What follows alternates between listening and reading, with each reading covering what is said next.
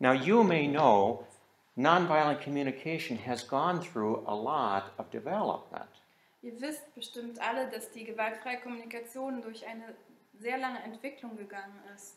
The name of the workshop was Responsible Thinking and Communicating. Der Name des Workshops war verantwortliches Denken und Kommunizieren. That was the first name of nonviolent communication. Das war der erste Name der gewaltfreien Kommunikation. Another name a little bit later than that Etwas später war ein anderer Name. was How to Communicate to Get What You Want.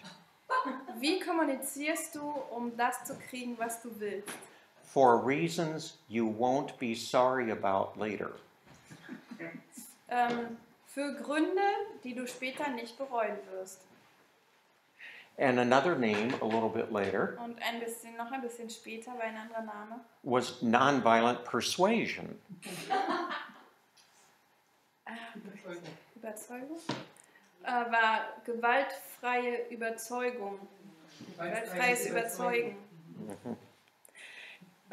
When people would organize workshops for Marshall, they would really make up a name for it because there was really no set name at that time. Also wenn Leute damals einen Workshop für ihn organisiert haben, dann haben sie sich einfach einen Namen überlegt, weil es gab keinen Titel damals für diese Arbeit.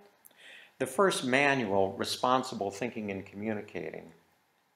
The first manual was Responsible Thinking and Das erste Handbuch, was es gab, hieß verantwortliches Denken und Kommunizieren. Has 8 or 10 or 12 steps. Es hatte 8 oder 10 oder 12 Schritte.